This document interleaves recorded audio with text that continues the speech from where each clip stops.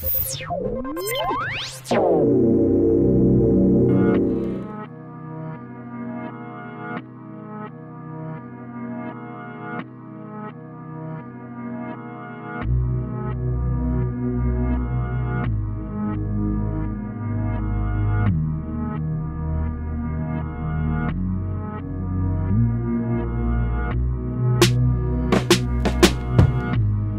and gentlemen, you are now tuned in to JajasMike. If this is your first time joining me, make sure you hit the subscribe button.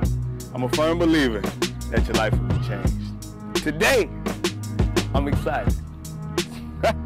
Today, I feel good because I've been blessed with a strong, motivational woman that's here to speak to you.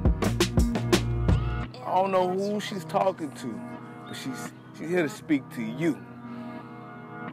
So without further ado, I introduce you to Brittany Minor.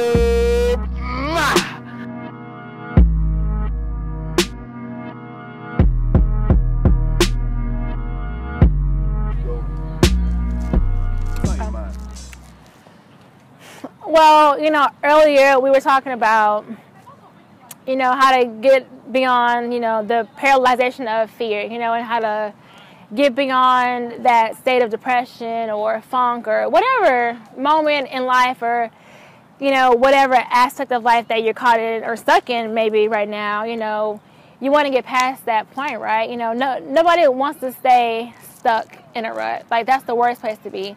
And I've been there many a times, like, and it took a lot for me to even get out of that rut, you know, whether it was prayer, whether it was, you know, a great friend or even a teacher or someone close to me. I mean, it just took whatever it took for that moment. But, you know, now that I've gotten older, I realized that sometimes I may not have, you know, that friend or that parent or, you know, that person there for me, you know, so I have to really just do it myself, you know, and you know, thank God that, I do believe in God. You know, I believe in that higher power. And for those who may believe in whatever, and that's okay, but I do believe in God. And God has helped me get through those rough points and, you know, periods in my life.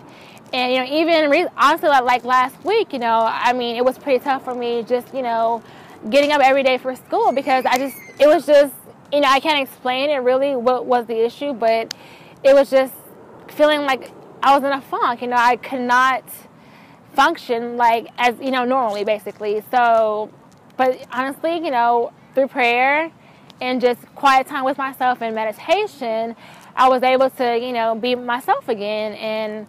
But you know, I don't really want to have to do that all the time. And I just feel like, you know, we can really help ourselves stay focused, you know, and kind of just, you know, stay on the right track. So with that being said, I know that for me, a lot of times, you know, I just get so caught up in people and, you know, and helping people out and point into other people, but I always neglect myself.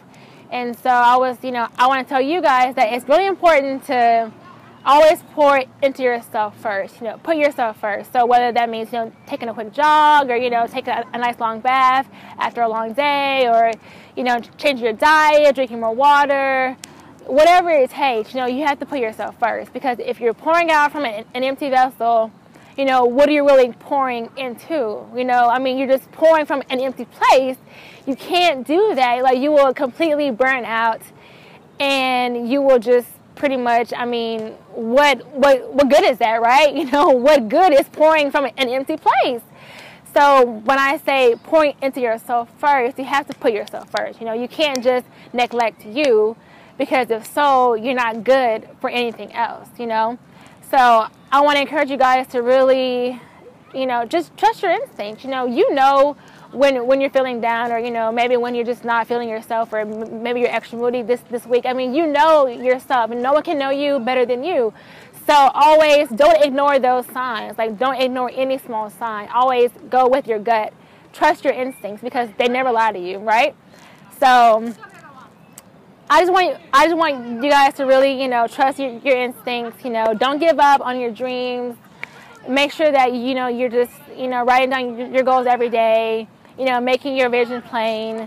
you know, following your dreams. I mean, whatever it takes. Like, don't think that your work is gone unnoticed, because sometimes we don't think that, oh, you know, I'm not progressing because I'm not making money right now. But it's not about the money, you know, like, it's about following your passion. And when you follow your passion, the money will come, you know. So just take your time, do what you have to do right now, so that when you get to that point, you know, God can bless you. You know, you can do what you need to do because you've done what other people won't do, right? You know, you're doing what you have to do right now, so that when you get to when it's ready for you to come into your purpose and come into your passion, you already have the know-how, you know, the mindset, the conditioning to do whatever you have to do to make your dreams possible.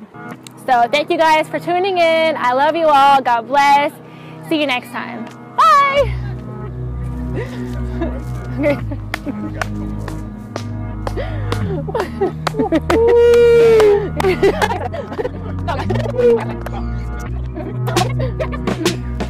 That was God, because I was not even like, oh, like, I was not even thinking that right. Like, I was thinking something a little bit less, but somehow it went right. So hey.